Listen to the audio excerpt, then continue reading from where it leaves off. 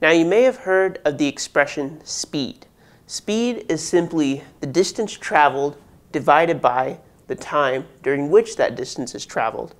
There's an important distinction to remember between speed and velocity. Speed is a scalar quantity, or a quantity that only has magnitude, and velocity is a vector quantity. A vector quantity has both magnitude and direction.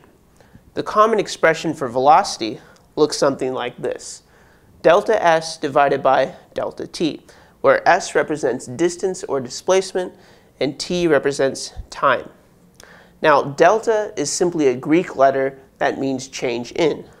So in this case, we have change in displacement, or the final displacement minus the initial displacement, or the final position minus the initial position, divided by the change in time.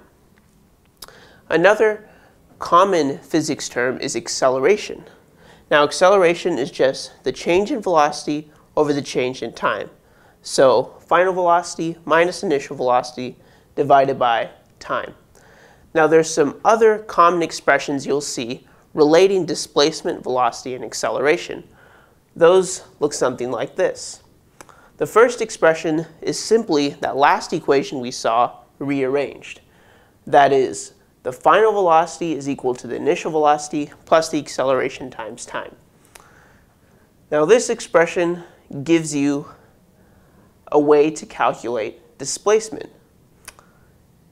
It's equal to velocity, initial velocity times time plus 1/2 at squared. This expression relates the final velocity, the initial velocity, the acceleration, and displacement without time. That makes it very useful.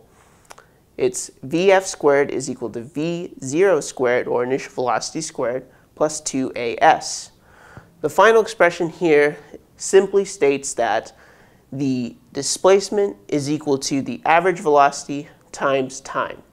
The average velocity, of course, is just the initial velocity plus the final velocity divided by 2.